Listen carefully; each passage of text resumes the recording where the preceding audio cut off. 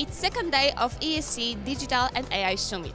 I was wondering if multimodal AI putting our clinical skills at risk of devalued or regressed. Let's see the dots.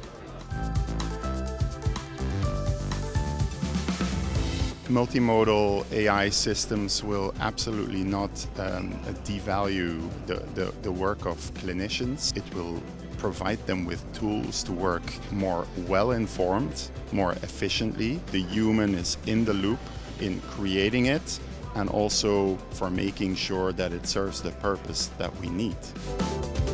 I think some tasks that are perhaps not so important will be just done by an AI in the future, but I feel like AI will be much more used as a second reader, for example, to support the physician, and hopefully we can do tasks much more efficiently then, and that we actually bring back empathy into the process, so physicians have more time to treat patients and they can actually look at them while they are talking to them and not only looking at the computer as currently done. So I think there's a lot of hope actually to integrate AI into the current practice.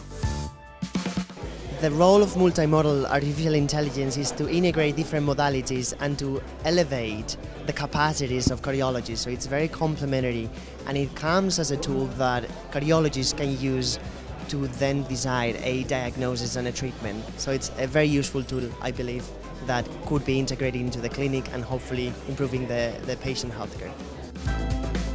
The thoughts were really interesting, the opinions are really strong, however we have to see what the future is going to bring us.